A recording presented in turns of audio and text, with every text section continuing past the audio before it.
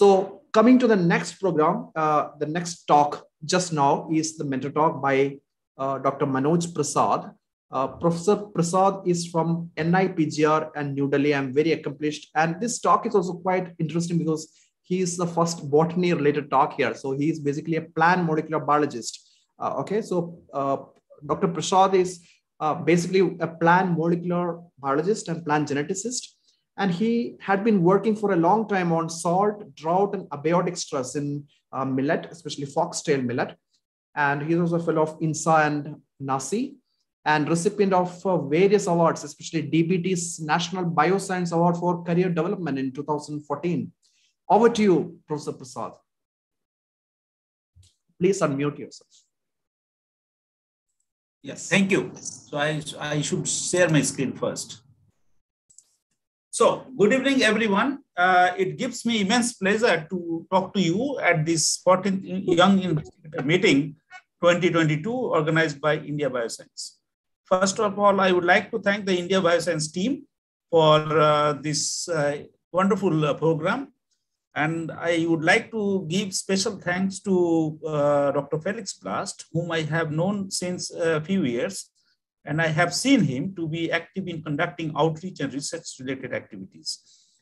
Today, we are going to discuss a very important topic, which is climbing the career ladder, roles of mentors and mentees.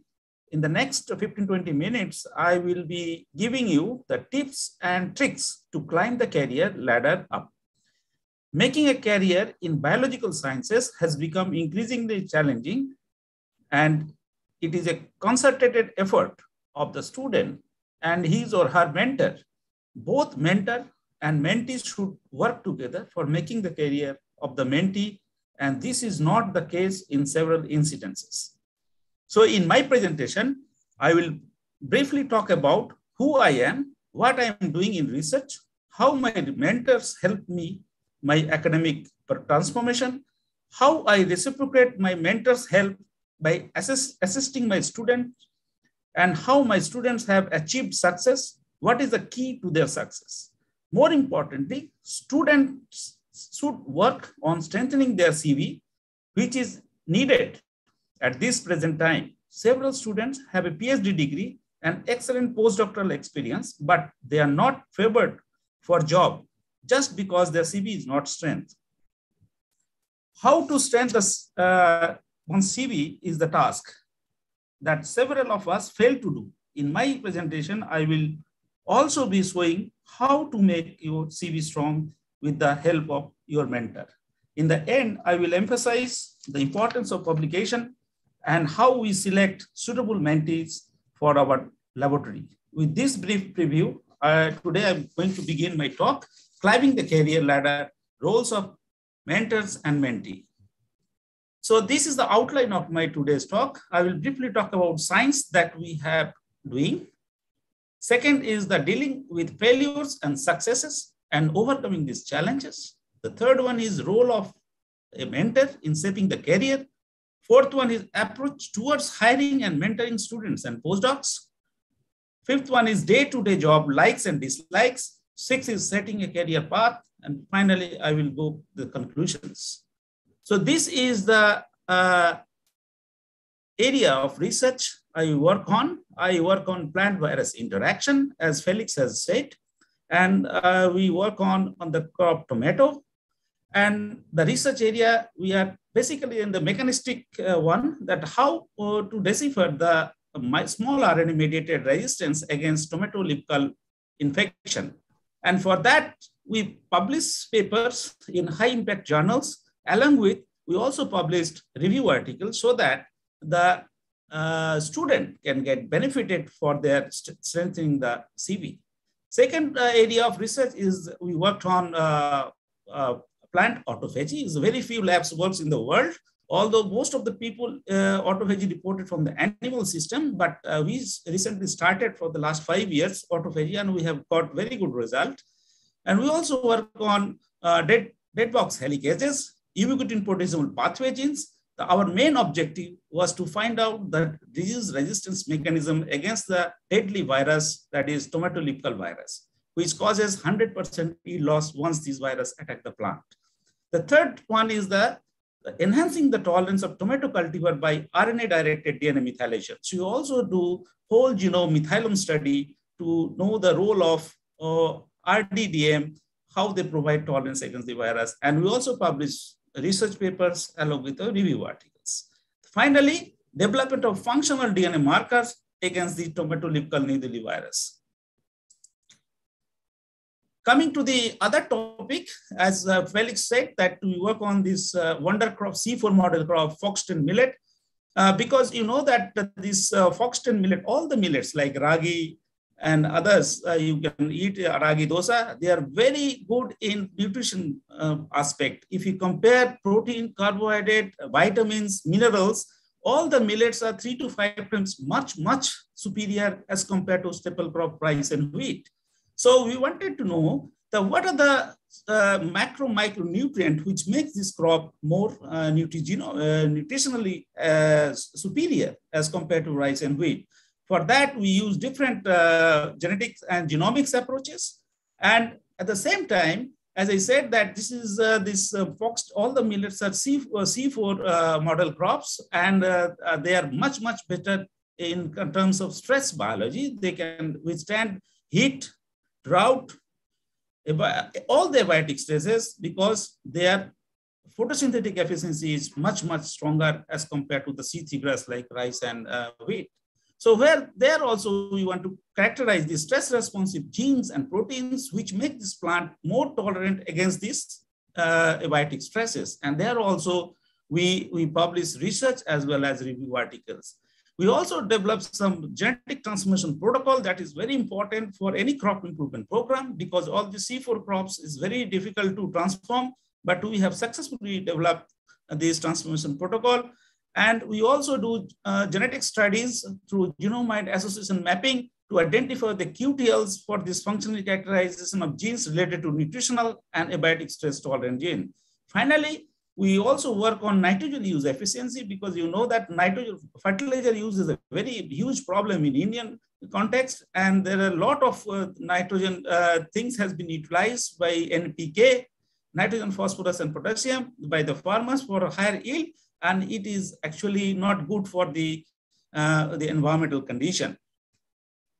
Now, coming to my academic path, this timeline shows that my journey from 10 plus to BSc, MSc, PhD, and then a brief postdoc at Merit, and then I got the Humboldt Fellowship at Germany. I spent 4 years as a Humboldt Fellow, 2 years, and then 2 years as a research scientist at IPK Katastem, Germany, in the eastern part of Germany, near to Berlin. And then I was appointed as a scientist at NIPJ in 2004. And after that, the journey begins as a PI, and I got these DBT awards, as I said, and in between, I also got the Young Scientist Award, the work what I have done during my PhD and postdoc in India, and then the different awards, and become fellow of all the 3 national academies in India. And recently in 2018, I got this J.C. Bose National Fellowship, because this, you know that J.C. Bose National Fellowship generally people used to take after 55 or 56, but I was not going for this. I tried to get it at the early age, at the age of 48, because I think that if I get money, I can do much more good research. And 2021, I have been appointed as a honorary adjunct professor at School of Life Sciences Department of Plant Sciences in University of Hyderabad. So this is in a nutshell my academic journey. And I can confess that I am basically a mediocre student throughout my life, but you can see how I transform my dedication and sincerity and hard work to make a meaningful conclusion. So these are the people who are my mentors. I did my PhD under the supervision of Professor R.K. Rajat Kanti Chaudhary at Department of Botany, Calcutta University, and Professor Arun Kumar Sharma from the beginning and at the end. Till date, he served as a mentor for me. And then a brief, as I said, a brief postdoc I have done with Professor Pushpendra Kumar Gupta at Merit University. Now it is known as Chaudhary Chan Singh University at Genetics and Plant Breeding Department. And you might have read his several books on elements of biotechnology, cytogenetics, and so many things.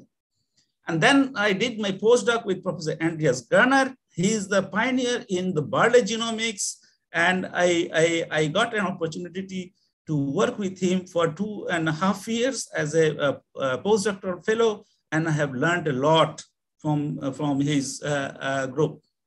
And then, as I said, that Professor Arun Kumar Sharma, who saved my life as a mentor from the beginning of my PhD. And he one day sent me a mail that, Manoj, if you are interested to return back to India, there is a new institute which Professor Ashish Datta heading. You can send your CV and you can try your luck.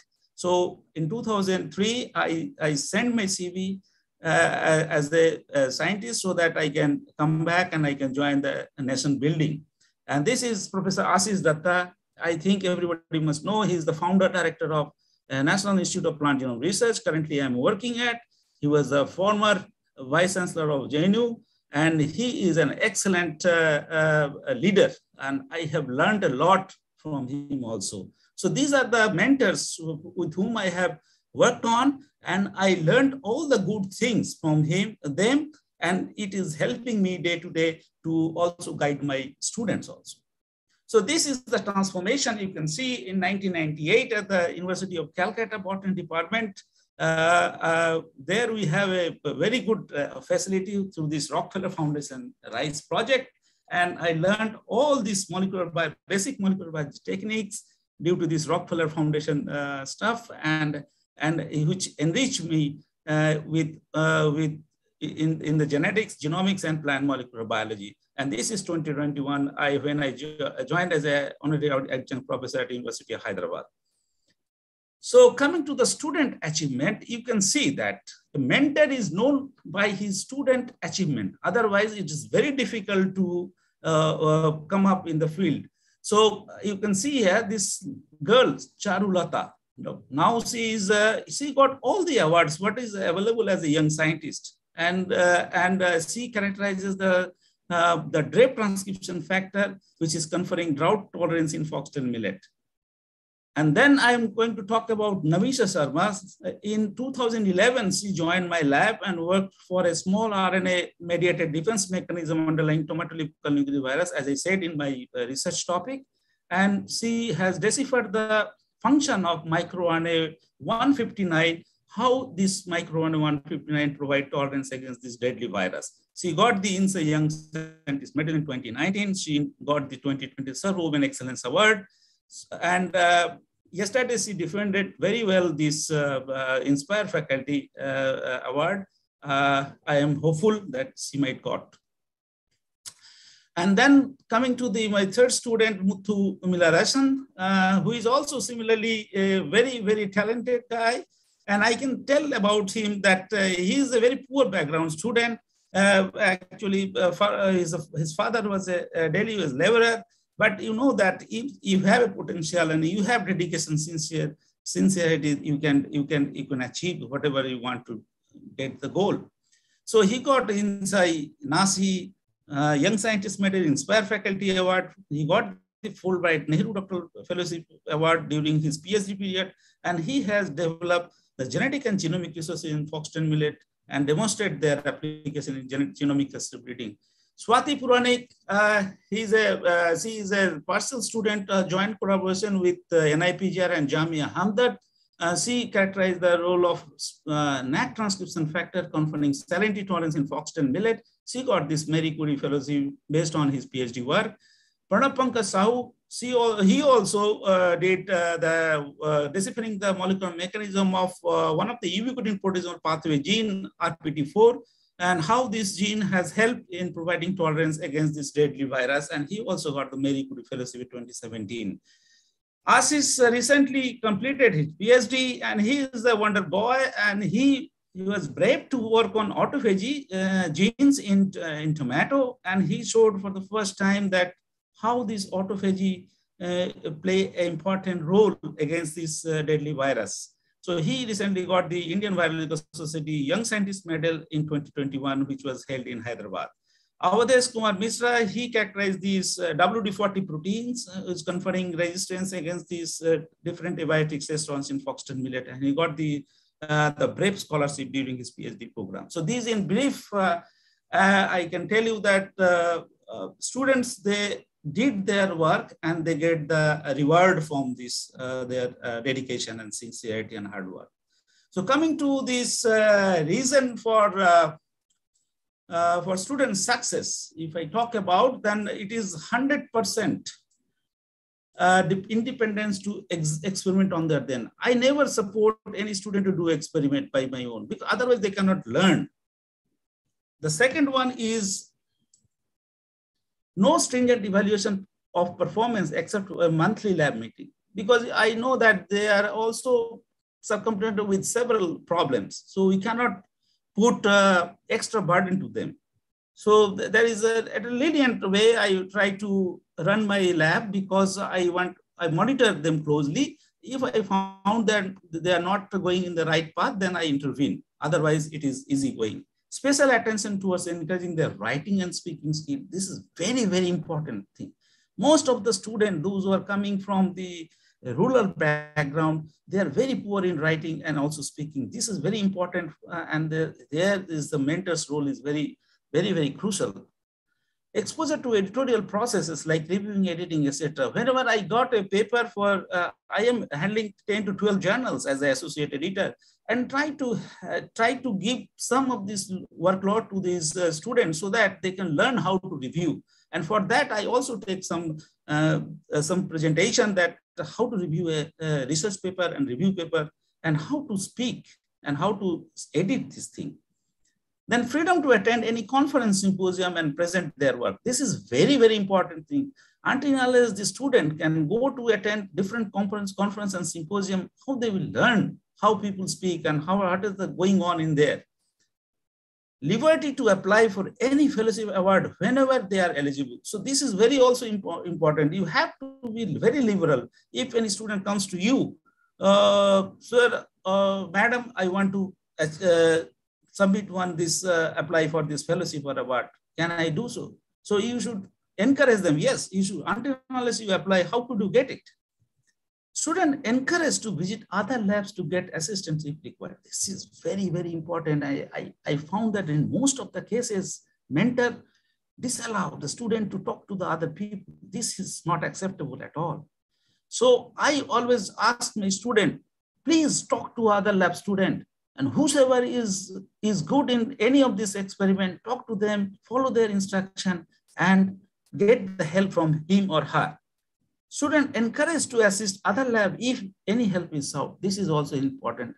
All this thing is depending on mentor's mentality and frequency, how mentor is mentoring his student. Because if you allow your student to talk to the other people, other lab students, so automatically the other lab student also come to your student and they can also take help. So this is very important.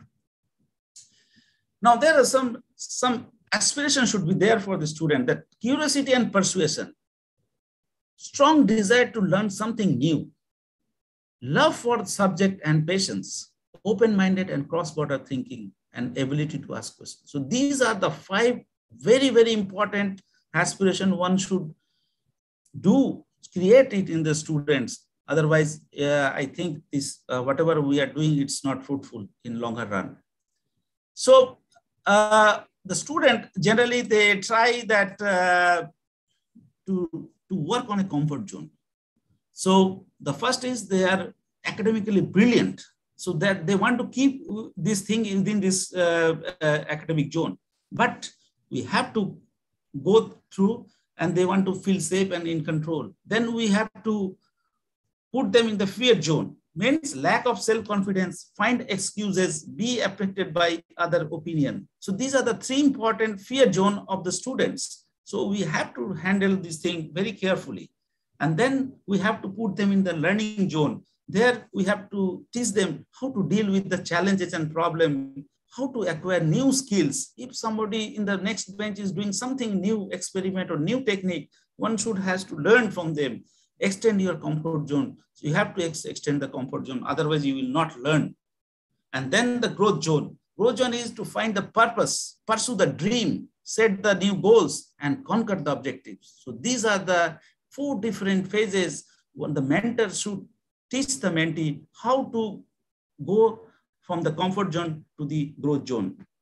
So finally, the mentor should provide opportunities and appropriate platform or environment to the mentees to reach the growth zone from comfort zone. Now, what is the mentor's responsibility does not end in providing PhD degree. Because if you think that the mentor should guide the student till PhD degree and then his job is over, this is not true. Because so the many students pursue undergraduate and postgraduate courses without knowing what to do next. So here the mentor has an important role. So once they, in such cases, PhD seems to be safe option to many of these students. However, after pursuing 5 years of PhD, they do not know how to navigate further. And in such cases, they go abroad for postdoc experience. Now, this from graduate to postdoc, it's a decade. As such, if we count the UG, PG, and PhD and postdoc duration, it amounts for a decade, which is not a small time. How one wisely spend this 10 years determines their academic fate. So we have to teach the students that, look, these are the golden period you are venturing. If you make use of this golden period, you will, the whole life you will enjoy, otherwise you will be perish. So this slide shows the ambition of a student over the time scale. So when he joined, he thinks that I can win a Nobel Prize or any of these academic prizes. I can revolutionize the field of my research area. And then among the time lapses, he wants to become a scientist or a professor. Then when he fails this, then he tried to get any job. And then when he failed to get any job, then he go abroad and hope. And finally, he said that hope I can eat home food someday when he want to come back. So the take-home message is that many mentees lose focus and ambition with time. And as PhD and postdocs are more of a frustrating and stressful journey. It's not easy to do PhD and postdoc. In such a case, they get only the degree without strengthening their CV. So getting a degree is not a desired thing, but the thing is this, you have to strong your CV while getting the degree. So this picture was very, very alarming. So this graph shows that if you are more educated, you are getting the job absorption is very less. So you can see here, no education, primary education, secondary education, higher secondary education, graduate. More the you are educated, the employment rate is more high. There is a recent report that over 93,000 candidates, including almost 4,000 PhD holders, apply for a peon job in UP. If you see the unemployment rate in April 2019, this is 7.6%. And this is before COVID. You can think about the situation right now. And this unemployment rate is increasing almost 2 times in the past 2 years. And if I talk about the women graduate, they are in a very worse form. So out of 35.3, only few percentile are getting employed and 31.1 is unemployed. So those who fail to strengthen their CV ends up nowhere. Now coming to this statistics, this is the 2019 picture that only 10 Indian scientists on list of the world 4,000 scientists. And this has been doubled in the last 2 years. So if I talk about in percent, 0.25% of the global high cited researchers are from our country, India. So RSE from India is not equivalent to abroad PDF. Going abroad is easy, but returning back is not.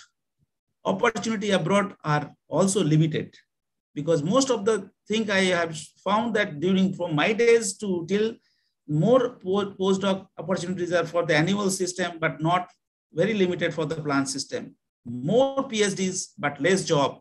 And this is very alarming, substandard PhD. If I see the country-wise postdoctoral graduate, India is at the 4th in the tally. This is 2014 data. Now I think it is just double. So per year, 24,000 PhD from 2014. So it is, I think it is almost 40,000 now.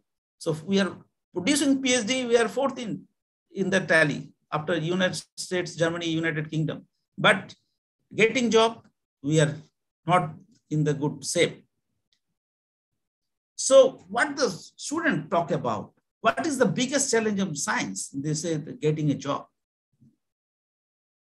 So if you see this cartoon shows that for getting a job, there are several applicants.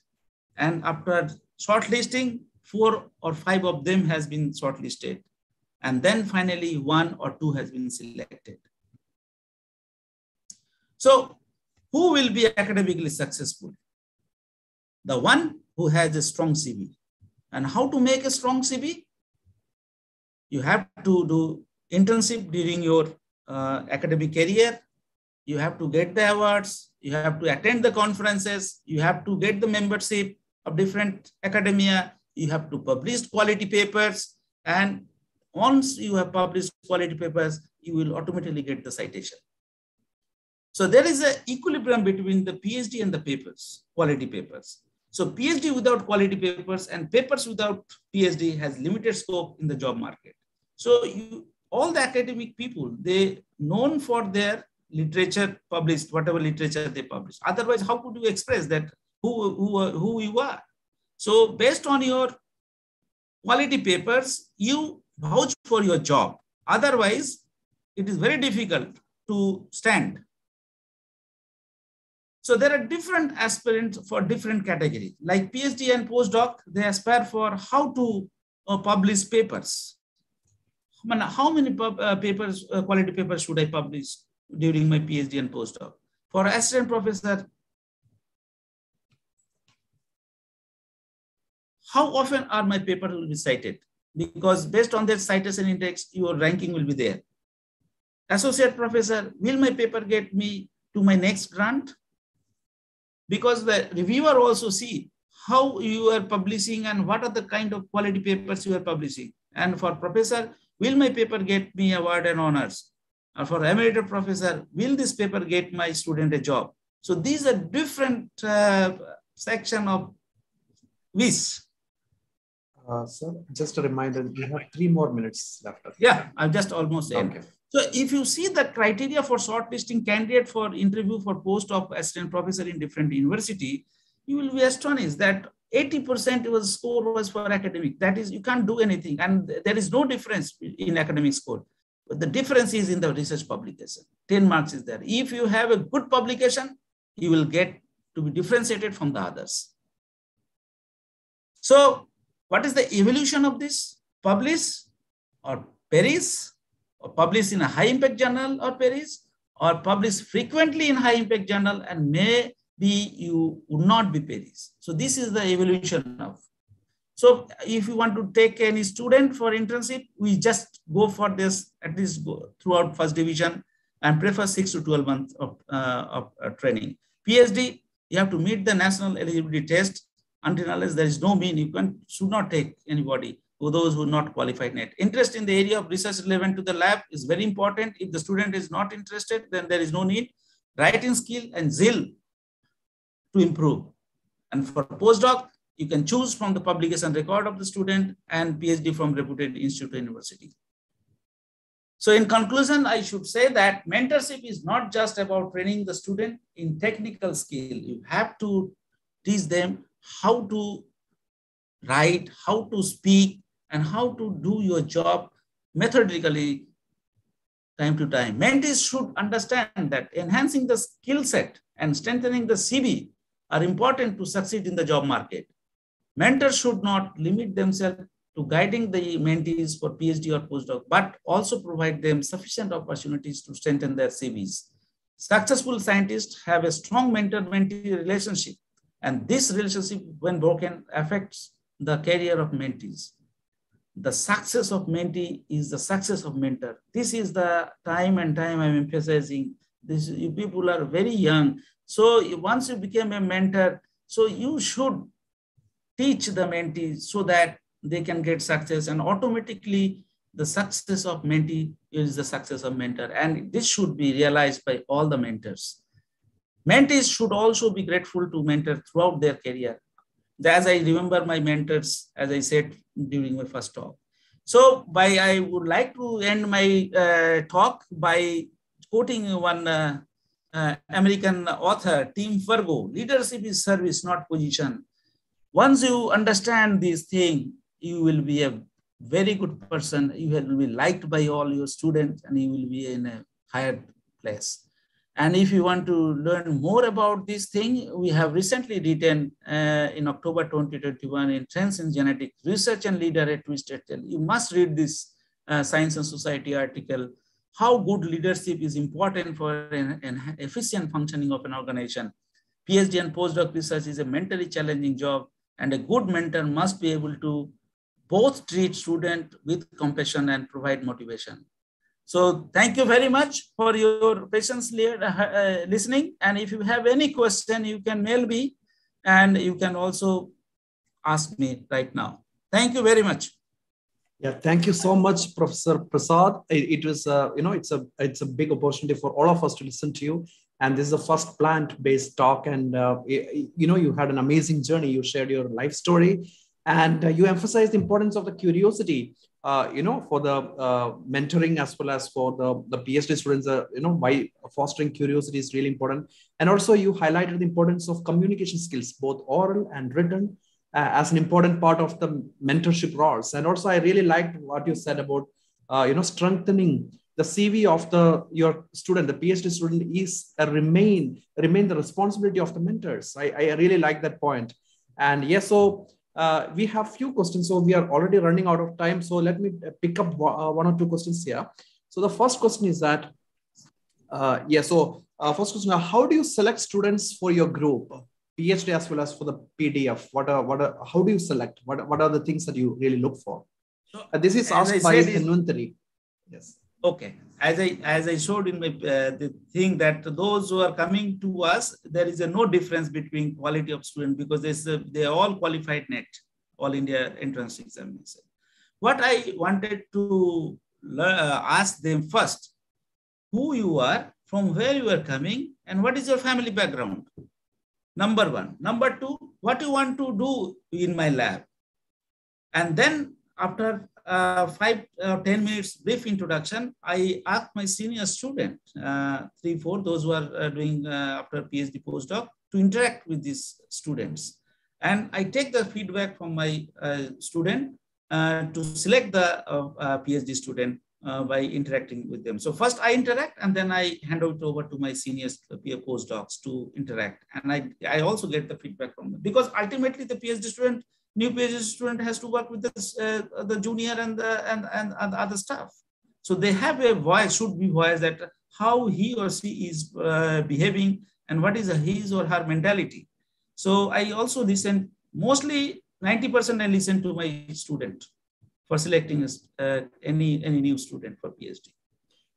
All right, sir. So we have one question, very interesting question from Amit Patania. Amit, could you please unmute and speak out your question? Okay, sir. So thanks for such a nice talk. Are you able to hear me? Yes. Go ahead, Amit. Yes. So thanks a lot for such a nice talk and welcome to everyone here. So I also belong to a rural background and certainly I have done PhD from very premier institute, CDFT, Center for DNA Fingerprinting and Diagnostic, and I was very poor in writing English. Now I can speak English well and I can also write English well. But certainly when I was doing my PhD, what do you think the strategies that one student and even PI, because it is a responsibility from both the guys to improve the writing skills of students. It is very, Amit, this is very important question. And I do a very simple task to the student who comes to join my lab. So keeping on interest, either he or she wanted to work on abiotic or biotic stress or any development biology, something like this. So keeping in this view, I want him or her to write, to go for the literature review. What is he or she knows about the area where he or she wanted to pursue his career. And I asked him or her to write a one-page, his point of view. What is the background of the PhD program he or she wanted to work, and what are the different way to solve this problem? And from one-page write-up, I take and then I run the plagiarism software Turnitin to check whether he or she is not copy-pasting this thing. And by this way, if there is a more than 10, 12% or 15% similarity, I call the student and then I ask them, look, that you cannot do this because this is the ethical problem. And it's, you do not know this thing, but I think nowadays is very important. Whatever you know, you have to write it in your own language, own way. So the same thing you want to communicate the audience in your own way. So by this way, I just try to find out how much writing or skill the student have. And if he is good, then my job is very easy. But if not, then I have to put some extra effort to give her or him the task to more literature review and then ask that you just write one page. And by this way, I try to improve the writing skill. And as I said, that monthly I used to talk to one student from my lab. And there they have to present one research paper, depending on their area of interest. And from there, I also try to improve them. And I always tell them that before you talk to the lab meeting, you should also try to practice yourself. And if you talk about this thing, your presentation, 2-3 your close friends, and then automatically they will give you some feedback.